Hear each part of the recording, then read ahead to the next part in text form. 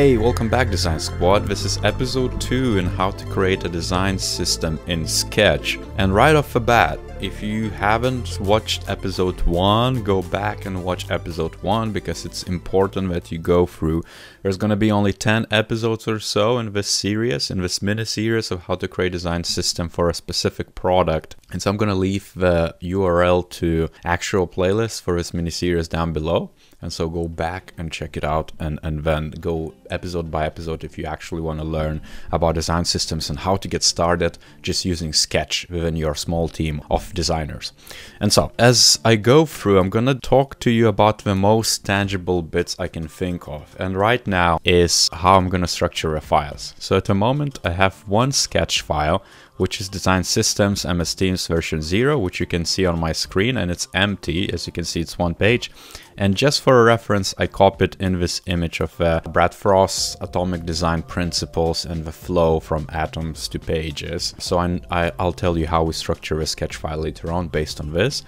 And the next file, the actual sketch file for Microsoft Teams, which is structured pretty well right now. And imagine that we got user tested this landing screen for Microsoft Teams in a specific channel. Everyone says happy, commercially it's viable, it's feasible to achieve this. Well, now is the time to update our design systems or start design systems. Let's say we didn't have it in the first place. And so I have two different sketch files. I'm always going to refer back and forth, but I'm going to keep it separate for now.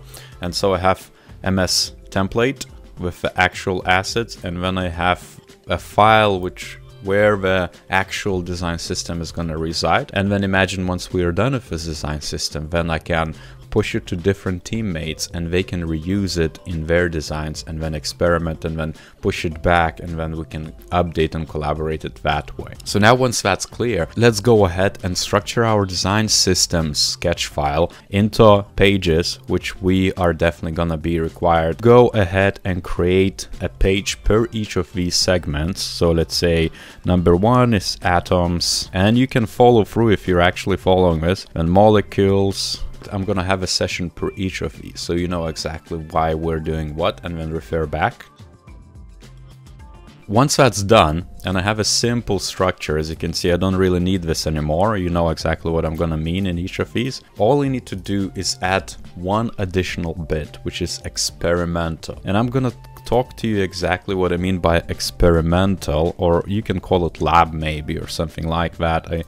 It's up to you, but that's basically where you are gonna experiment with your new patterns and where you can actually design things within the design system before you push it into atoms, molecules, organisms, templates, and so forth.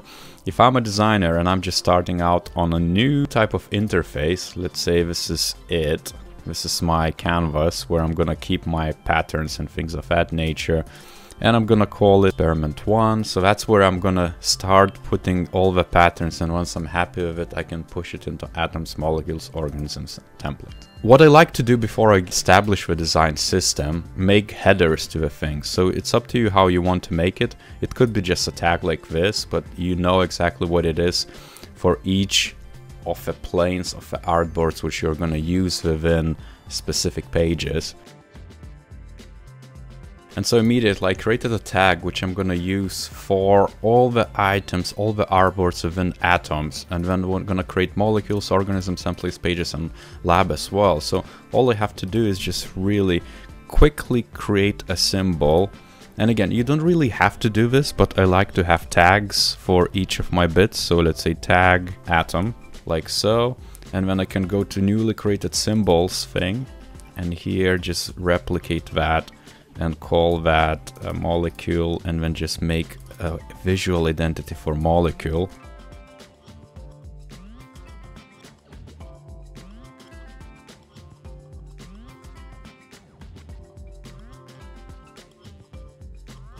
Boom. And the last bit, all I need to create is just one for the labs. And then I'm gonna have a symbol for each of those tiny pillars.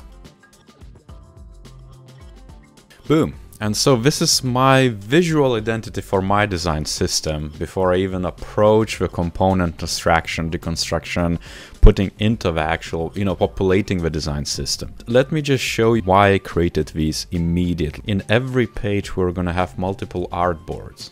basically, in every this sketch phase, because we are going to need multiple pages to experiment on, multiple atom pages, for example, for typography, colors, other different quirks and bits and whatever, which we are going to extract from mockups and branding guidelines. In molecules, we're going to have multiple different components, which could be menu artboards, which could be button artboards and so forth, you know, a lot of different bits, templates and pages, and, you know, even more artboards. And so it's good to indicate for anyone who's new to your design system or who's navigating where they are at. And I find it to be very intuitive when you land on your labs like this, and you can immediately see that this page is a labs for X. And just to show you how I would use it, maybe it's experiment for new drop down elements or something like that.